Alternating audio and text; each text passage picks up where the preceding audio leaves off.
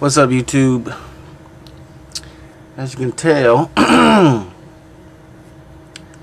my little Isaac Hayes is trying to come in. I'm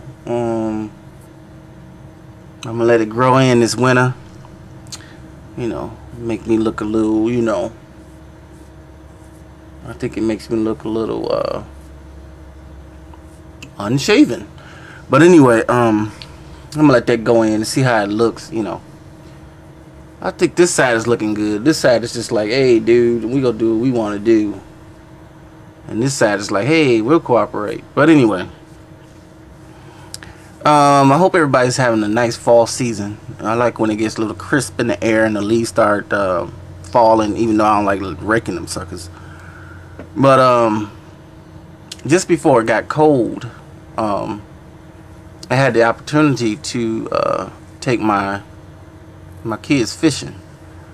Now, I don't know if any dads out there feel like me, but it is one of my high priorities to make my sons think that I'm the hero. It's important to me. I mean, you may call it egotistical, but it's important for me for my kids to say, my dad took me fishing. My dad took me to the football game. My dad took me to the basketball game. My dad took me horseback riding. Because, I'm overcompensating for what I didn't have. So it's important for them to say, my dad took me there. So if anybody wants to take my kids somewhere, I want them to always say, my dad did it first. Sorry, it's just a little hang up I have. I just have to do that. So I took them fishing, right?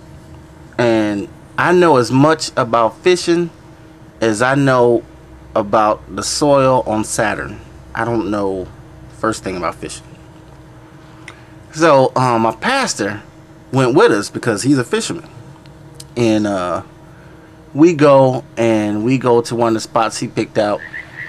And he bought a whole bunch of night crawlers, the little worms, that you put on the hook. So, Macho Dad, we walk around, we get in there, take the rod and reels out. I just know it, I know what I'm doing. And I put the thing on, he opened that thing, and all them little creepy little things. And so I'm like, alright, so my sons are like, ooh, worms. And so, they didn't want to touch them, but they just want to look at them. And they was like, Dad, put the worm on the hook. And I was like, yeah. And so I put the thing on the hook, and the thing's just slippy and slime, grime. And I ain't touched the worm since I was like 7 or 8. And I don't remember worms being this grimy and slimy. Maybe God changed worms or something. So I put the thing on there, and as soon as that worm got stuck by that hook, he was like, oh God, I'm hurting him. Then he wrapped around my finger like, oh, please take the hook out. Take the hook out. And I was like, oh, I'm sorry, little man. And so the pastor said, just put him on there. Just slide him on the hook. And I'm like, ah. So I had to kill him, like stab his whole body and put him on there. And he was still like, oh, Lord Jesus. And I was like, wow. So I got over that. And so I got the thing, threw it in the water. And so we just waiting, and I'm just kind of getting over, committing worm homicide. And so we waiting and waiting and waiting. And so like 45 minutes go by, and we don't have a single bite. And my kids ask me, Dad, how come we ain't caught nothing yet? I don't have an answer. So I look over to the pastor, and he say, maybe too cold right now. Let it warm up a little bit. Yeah, son, it's too cold. It's too cold right now. Just let it warm up some. And so another like 45 minutes go by, and then he's like, hey Dad, anything biting yet? No, ain't nothing biting yet, son, because don't worry, as soon as the sun warms this water, they'll come biting. it ain't warmed up enough yet. Ain't warmed up enough yet. And he asked me about 5 or 6 times, different times, how come we didn't get a bite yet. But they were biting, but because I was like a little squeamish about putting this worm on this thing, because I was feeling this worm's pain. Because one time this worm moved out the way and the hook stuck me in the finger, and I was like, okay, now if this is a fraction of what this worm is feeling, I'm like, God, how do I even go through with this? Anyway, so I'm trying to be the man in front of my kids, though. Can't let them know that I'm letting them down. So, a fish had went by and started nibbling on my hook and knocked the worm off, because you know that worm wasn't all the way on there. Because if I did it, it's not all the way on there. Anyway, I had to go back and get another night crawler and put them on the hook. So I put the thing on the hook, and this one was like just worse than the other one, just wrapping around my finger, like, oh, I'm like, I know your pain, sir.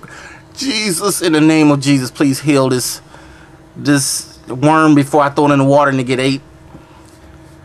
So I'm going through all these different emotions and still trying to be cool in front of my kids, like. And so anyway, I got this one on there pretty good, and then I reeled him out, and this time we got a bite. And you would have thought that, you know, I won $1 million. I mean, I'm fighting with this thing, and I mean, I'm pulling this sucker in, and his mouth came out the water like, whoa. And I'm like, yeah, son, look at what Dad is doing. I'm pulling this sucker. Man, I get that fish out that water. The look on my son's faces when they saw their dad yank that fish out that water was priceless. I am like so the man to my kids right now. And you know, my pastor whispered to me and said, yeah, that's a dirty fish, you gotta throw that one back. So I had to explain to my kids why we can't keep this fish. So without lying to them, I said, we don't want this fish, son. You know, something wrong with him.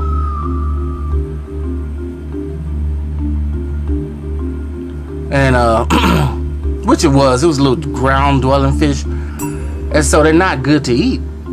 But see, right now they think that I'm a master fisherman. That was the first fish I ever caught in my life, and so I'm thoroughly satisfied with them thinking that I'm the man. We caught the fish and took a whole bunch of pictures with it and stuff like that.